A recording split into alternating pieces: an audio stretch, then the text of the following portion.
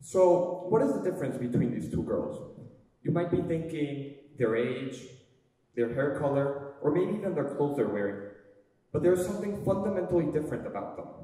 The first one is 15. She lives in Washington, D.C., and when she went missing, the media referred to her as a girl. The second one is Jennifer Rouse. She's one of Jeffrey Epstein's victims, and the media refers to her as an underage woman, even though she's a minor. This fallacy about girls being seen as underage women first came to my attention in an article in The Atlantic written by Megan Garber, and that is what I want to focus on today. How media and pop culture have failed women by portraying them and objectifying them, even though they might be underage. So, historically, the narrative about vulnerable and abused young girls has been centered around the perspective of a man rather than the perspective of a woman. Take, for instance, the 1999 film American Beauty, in which Kevin Spacey, the protagonist, basically falls in love with his teenage daughter's friend. He begins having visions about her, laying naked on rose pills, completely sexualizing her. The problem here is not the story itself. The director can choose to tell any story he wants. Instead, it's how the director portrays the girl as a mature woman with the same complexity and sexual desires that one would normally have. And you might be thinking this is harmless. You might be thinking, I know that's a girl in that movie. But did you really?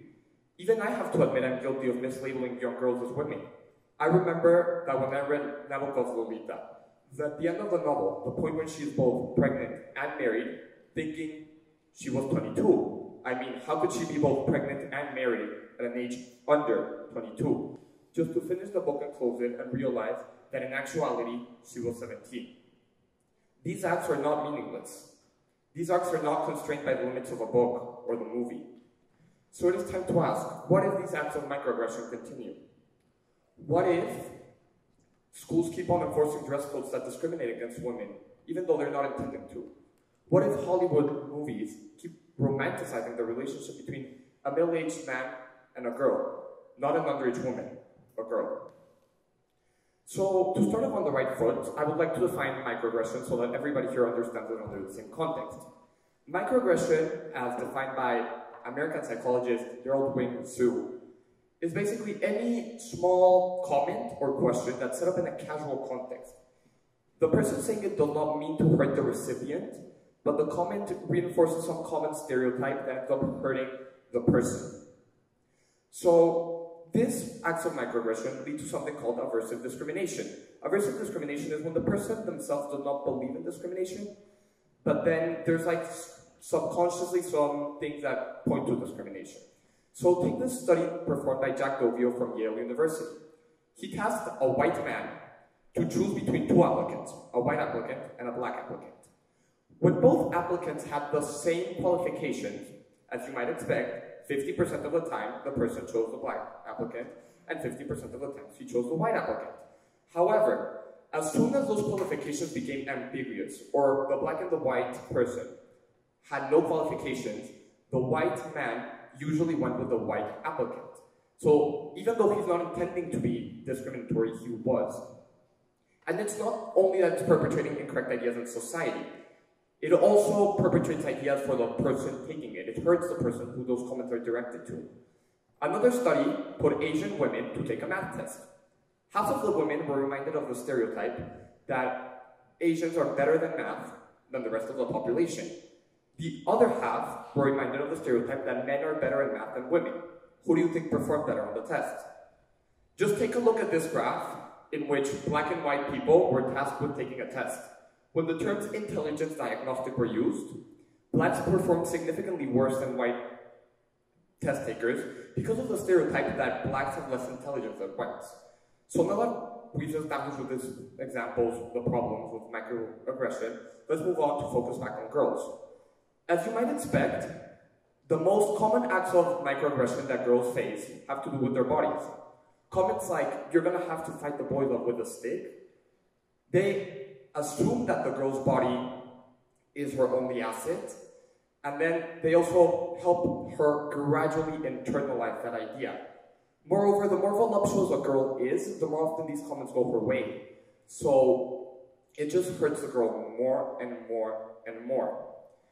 So now, let's look at a different scenario in which it's the clothes they're wearing, how they choose to portray their bodies, that's criticized.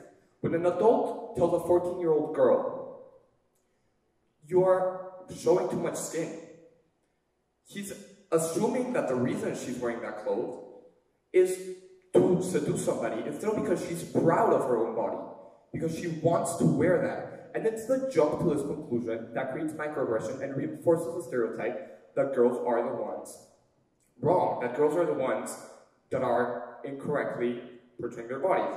And then, here's the ironic part. Society then goes ahead and complains, "Oh, but why do you only focus on your body? Or why are you so set on your image?" Well, so Juan Inés da Cruz once wrote that, "Why are you complaining about not seeing when you're the one tarnishing the mirror?" Society, with its colloquial remarks, is reiterating this idea that women and girls should focus on their bodies. So now I want to talk about why this is important to me. And as many of you in the audience know, ASF administrative team recently enforced the dress code. Yes. So, the dress code, the idea was to set up coherence between what is done at school and what is worn at school. But sadly, it falls under the category of microaggression, and let me tell you why.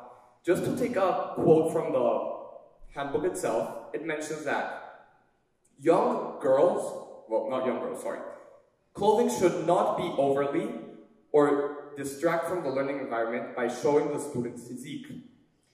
So, as you can imagine, what this excerpt is suggesting is that when girls are wearing clothing that points to their own body, they're distracting guys. And this is what I'm referring to. Why should guys be distracted when in reality it's the girls that want to portray their body? And then the school goes ahead and says, "You're right, they are distracting, that's why they shouldn't be wearing the attire." So it doesn't make sense. And the most ironic part is that Jeanette de Montherre, a journalist, even says it herself that microaggression detracts from education more than the clothing somebody's wearing. And before anyone says it, I am aware that men, this clause also applies to men, but a simple look at the fashion industry nowadays reveals who this clause is meant to affect.